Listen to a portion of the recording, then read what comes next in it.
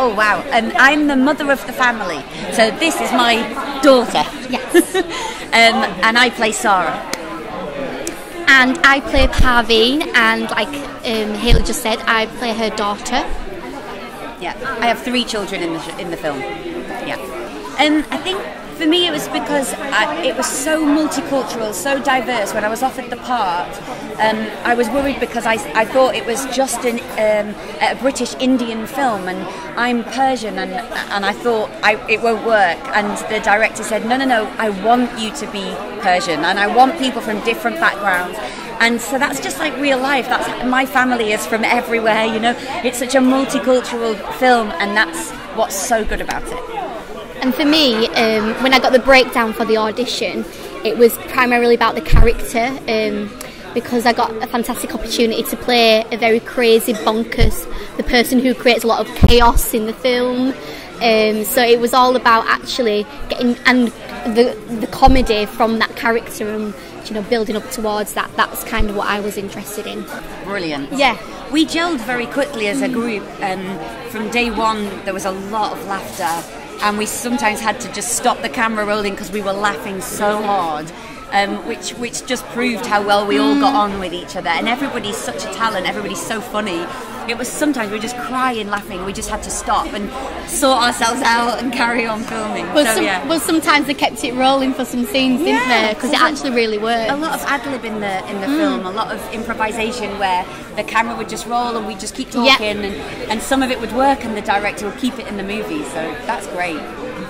Definitely. She's bossy, and she's quite dry and straight talking, and she bosses her husband around, and I like that. I liked obviously playing the elective mute, the fact that her family thinks that she's very sweet and innocent, and actually she's far from it. And I loved driving the 1982 Rolls Royce on the beach into the sea. That she's very similar to me. Didn't really have to do much. It was just kind of putting me into it. But actually, reading it, I almost heard my mum, my own mum. So I thought, okay, that's what I'll go for. I'll make her a bit like my mum, who is just a wonderful mother and so supportive of her family, and nothing will get in the way of anything to do with her family, which I love about my mum. So yeah. And it was a great opportunity for me to let loose, and like Hayley said earlier, there wasn't much. We had a lot of opportunity to really go for it, and we had free reign, and to have that when you never ever have that on the set was something that I particularly enjoyed a lot.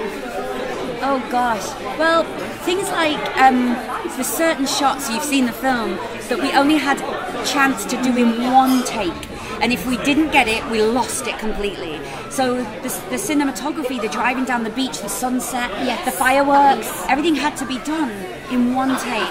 And I don't know how he managed to cast a group of people who are able to do things in one take, but we did. You know, that car driving down the beach with the sun setting and the firework display. He was just like, go, go, go, get it, get it, get it, and we got it. You know, and that's a miracle. That very rarely happens.